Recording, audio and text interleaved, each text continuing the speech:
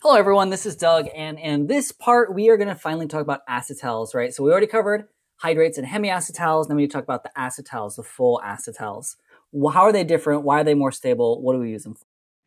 So again, right, we're looking at acetals here. So this group, we've already talked about hydrates, we've already talked about hemiacetals, and then the next two videos we'll talk about imines and enamines and just like how we make them, what the reagents look like. So acetals, finally we've gotten to something that actually is stable, right? Remember that hydrates were not stable, they were in equilibrium, they form, they unform, they form, they unform. Same thing with hemiacetals. They're not very stable. Typically, there's an equilibrium between the parent carbonyl and the acetal, and we said that cyclic hemiacetals are relatively more stable for entropic reasons. Acetals are stable. Once you make them, they're good. You can bottle them up. You can isolate them. You can run them through a column if you make sure it's not too acidic. But you can actually go and buy an acetal and you can do stuff to acetals. They're much, much more stable, right? And recall that the only real difference here is that with acetals, you just need two equivalents of that alcohol, whatever that generic alcohol is. So again, in this case, I'll just use methanol to kind of highlight this. So methanol, I'll say excess in this case, but you just need at least two equivalents in theory. Normally, we do these reactions in the alcohol that we want to use, so there's a huge amount, a huge excess. But the idea is that you need at least two equivalents. And when you make these, and also notice I used a one-way arrow here. When you make these, the idea is that you just replace that carbonyl, right? That carbonyl carbon now is going to have two of the OR groups on it. So for me, my R was a methyl. It doesn't have to be a methyl. It can be an ethyl, an isopropyl, or whatever. But you replace whatever was at the carbonyl carbon here, right? So whatever was here, that is now replaced with two ethers. And right, recall that ethers are very, very stable to everything except acid. So let me erase that. Let me just make a note here, right? Acetals are very stable.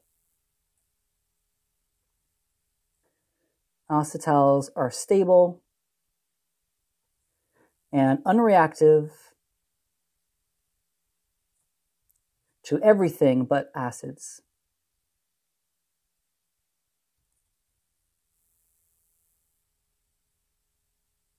Right, so they are not susceptible to oxidations or reductions or bases.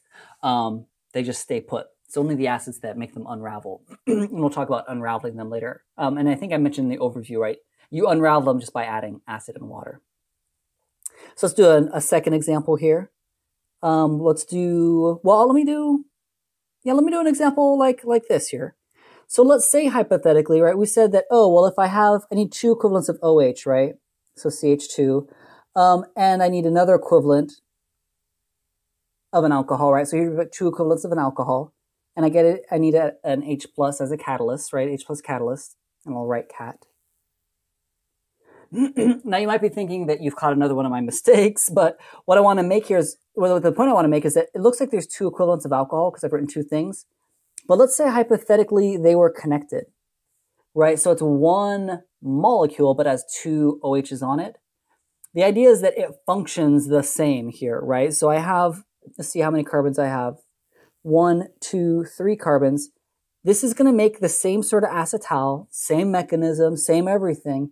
The only difference here is that instead of having two groups at this carbon, where I have an OCH2 and an OCH2 that were separate, the idea is that now they are attached. So what you end up making are these sort of cyclic acetals. So this is the same thing as saying O, and that they're bridge. Oops, sorry. 1, 2, 3 carbons. I drew 2 carbons. Let me fix that. So 3 carbons, right? So that this would be my carbon 1, 2, and 3. And this spot right here, this aldehyde carbon, that's this one, that's this one. So you can also see cyclic acetals, which are used a lot and are even more stable, again, for those entropic reasons that we were talking about before. So you can see acetals that are two individual alcohols, but oftentimes you can see them when they're just some diol. So like in this case, I have a propane diol thing. Where do you see these? You do actually see acetals in natural products. They're not super duper common, but they are around. So here's two examples here, right, where we've got an acetal here, right? That's the carbon that has an OR group on it and another OR group on it. So this is the acetal carbon, right? OR, so OR, OR. Same thing for this molecule, right? Here's the acetal carbon. You have an OR and an OR on that one. So sometimes you do see them show up in natural products, so it's worthwhile knowing how to make them. Their real use to a synthetic chemist, at least, is that they're great protecting groups. And I'm not going to show you this in this video, I'll do a separate video, but they make great protecting groups for hiding a ketone or aldehyde that you don't want to react. And then you can bring it back later by just adding acid and water. So I'll talk more about that later. So how do these form, right? So here's an example from the front, right, with the methanol, and I gave a specific acid, and I have this 2-propanone or 2-pentanone. And if I take a look at this, I'll go ahead and I'll add my lone pairs, and I'll draw some stuff out. So I've got H plus, HSO4 minus, and I've got 2 equivalents of methanol.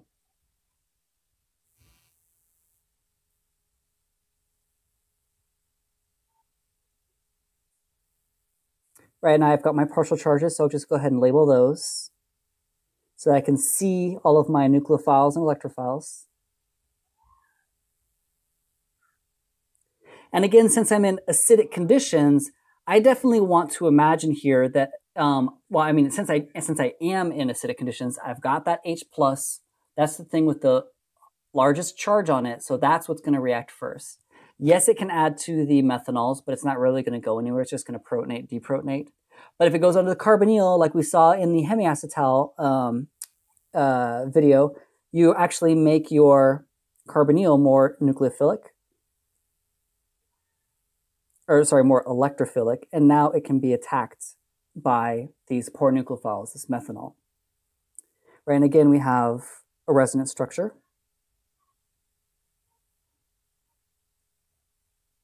Right, where I can have these electrons move up, and then I get these resonance structures. Again, just like before, it doesn't matter which one of these contributors you draw electrons to. The top one is nice because it's got full octets. The bottom one's nice because the charge is more stable. Whichever one you want to do is totally fine. I'm going to do the top one. So I have these electrons attack the carbonyl. Those electrons kick up. And then we've got an OH. I've got the O-methyl.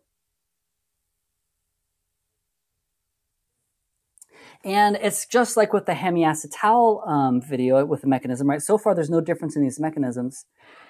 I've got a oxygen with a positive charge on it. It's going to do something to get rid of that positive charge. So it's either going to take electrons back from the carbon, which means it's going backwards, or it's going to take electrons back from the hydrogen that it's attached to, which is what's going to move us forward and give us something new. So let's see what happens if we do that. So now I've got an OH, I've got an OCH3, and I've got an H plus that I just made. So now I've got an H plus, I've got oxygens here, which I know are partially negative. And so this H is going to then go on to one of the 2 oxygens, right? Just again, because they're both partially negative. Now, you can imagine it might go on the O where the CH3 is. That's just going back a step, which is why I drew this as a reversible step. So let's see what happens if we add it to the oxygen where the hydroxyl was, right? Let's have the other oxygen pick up that H+. That's going to give me this intermediate.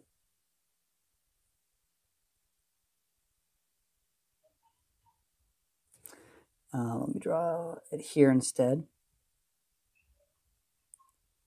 So I've got a positive, and I've got an OCH3.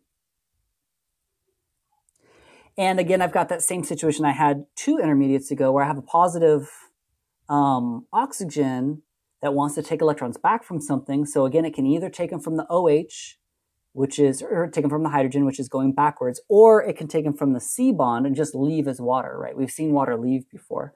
And that would be something new. So let's take a look at that one.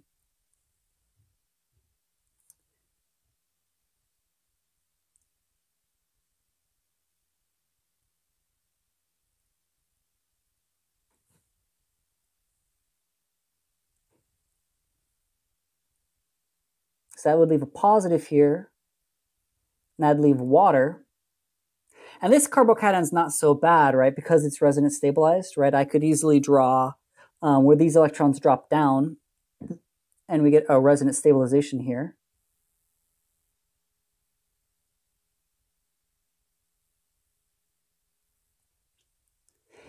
And so I've got a resonance stabilized carbocation, which means that water, it's not so bad leaving, right? It's a secondary carbocation, plus it's that charge is delocalized. So now the thing is, right, I've got this intermediate. This looks kind of a lot like my protonated carbonyl over here. Now, just like with that, it's very electrophilic. It's a very electrophilic intermediate. So it's going to bring some nucleophile into that carbon. Now, if it's the water that we just produced, that's going back a step. That absolutely can happen. Just go backwards. Or this is where we said, I've got a second equivalent of alcohol present. And so this second equivalent of alcohol can be the thing that attacks to kick those electrons up.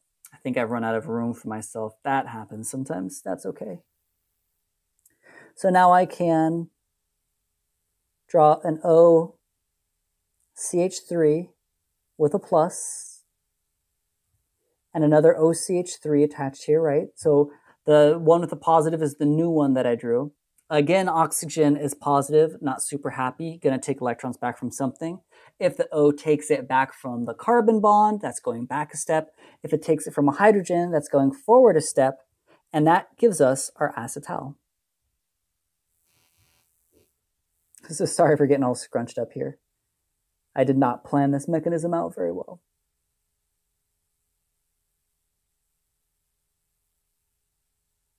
Right, plus you created more H+, which makes sense, right, given that this is just a catalyst. Right, it's just a catalyst, so you remade it. And so that's how you'd make your acetal, right? That's the product that you'd make. Now, and so it's a lot of reversible steps. The way you get this to go forward, right, you might be asking yourself, well, if it's so reversible, how do I get anything to go forward at all? Usually what you do is you try to dehydrate this somehow, right? The idea is that you want to remove water. Try to remove water as best as you can, right? If you want to drive this reaction forward, right, just think Le Chatelier's principle. You produce water as a product. If you remove water, that helps drive it forward. So that can partially be just purely by dilution. It can be using things like molecular sieves or something like that. You can try to use Dean-Stark traps and make azeotropes to get rid of the water, depending on what your alcohol is. There's all kinds of different things that you can do to remove water, but that's how you'd form your acetal. Now, like we said, to undo an acetal, to remove an acetal and go back to the parent carbonyls, you add acid and water. And if you take a look at this mechanism, it should show you why, right? We're saying if you add acid, right, so I'll put down here to reverse, right, we want to add acid and water. It's because adding acid is going to make this first step go backwards. Then your alcohol, your methanol that you just protonated can leave. Then your water can add back in, which goes backwards. Then it can lose an H, which goes backwards. If it loses the H, then the O-methyl can pick it up, which goes backwards. If the O-methyl picks it up, it can leave as methanol, which goes backwards. Then you have your carbonyl, which can lose an H, which gets you all the way back to your product. So it's exactly the same mechanism, just everything in reverse. So if you wanted to know what the mechanism of removing an acetal going back to the parent carbonyl, this is the same mechanism. It's the exact same thing.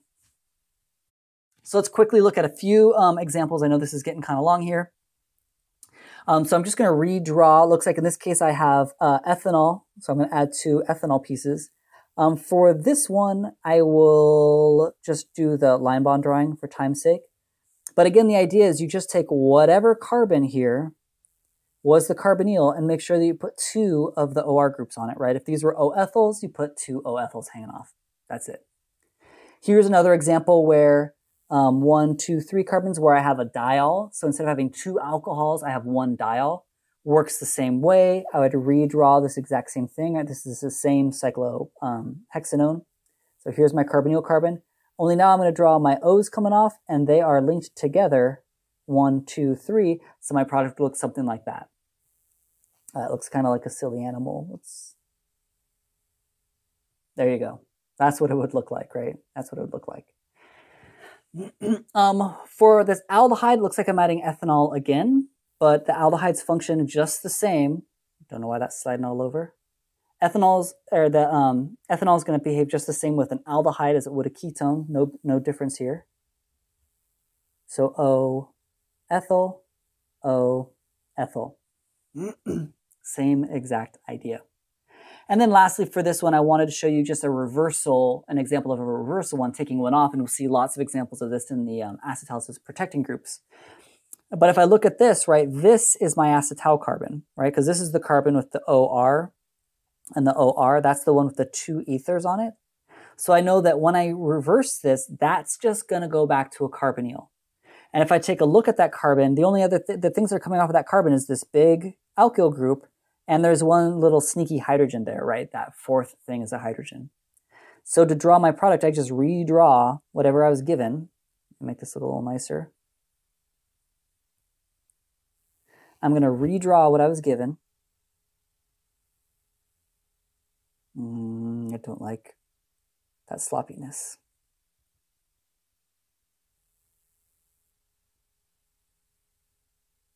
Not that that's much better. I don't know why it looks so funny. That's okay. It's not okay.